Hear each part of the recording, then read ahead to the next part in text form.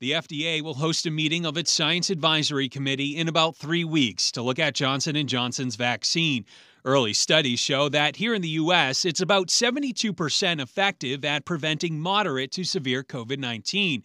Now, that's less than the 95% effectiveness of the two-dose shots made by Pfizer and Moderna. Still, state health officials say the Johnson & Johnson vaccine is showing promising signs. Well, there does appear to be some decreased efficacy overall. The vaccine remains very effective at preventing severe disease, very effective at preventing hospitalizations and deaths. State epidemiologist Dr. Benjamin Chan says the one-shot requirement of the vaccine will likely create an easier rollout. That'll help logistically get people vaccinated quicker.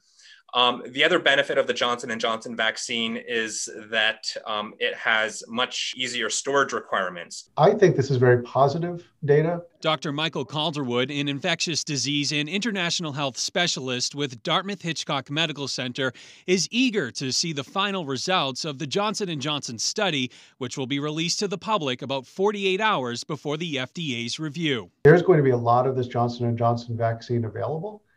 And to add to our current stockpile and get everyone vaccinated in short order. And now Johnson & Johnson expects to deliver 100 million doses to the U.S. by the end of June. Exactly how that will be distributed throughout New Hampshire, well, that is still up for discussion. The state says it really wants to see that final data to see if this vaccine will work for certain groups or if it can go right out to the general public. Reporting live tonight, I'm Tim Callery, WMUR News 9.